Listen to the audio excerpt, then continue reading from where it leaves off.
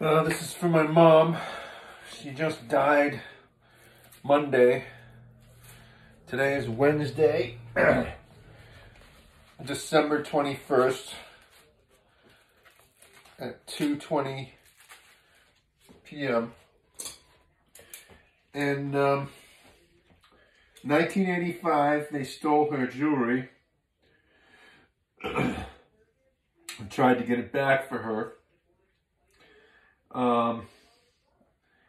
1984, I caused an accident with my friend. I slammed the door on him, and I thought that he would put his arms up and stop.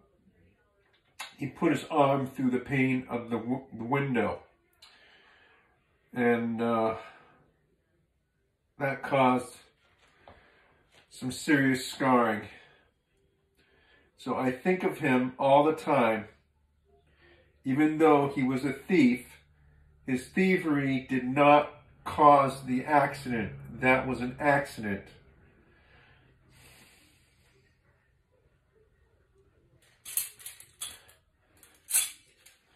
These gloves are indestructible.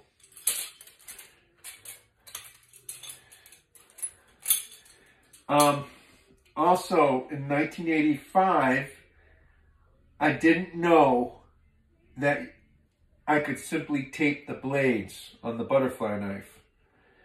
I learned that when I was about 34, which is incredibly stupid on my part. But I have cut myself a few times with a knife. I bought these gloves back in 2020. Haven't cut myself since. A lot of practice. Last 30 years has been this. And this is a very hard maneuver. It's a suicide maneuver, or my wife, Ronita maneuver.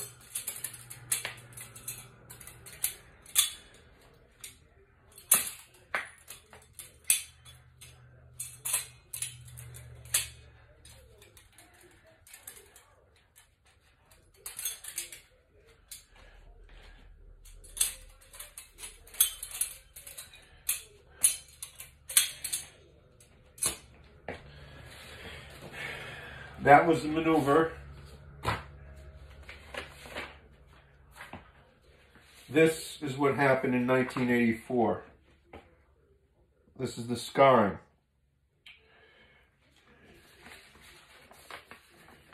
He put his arm through the window, and I think he actually got more scarring or hurt more when he panicked and pulled his arm out of the window.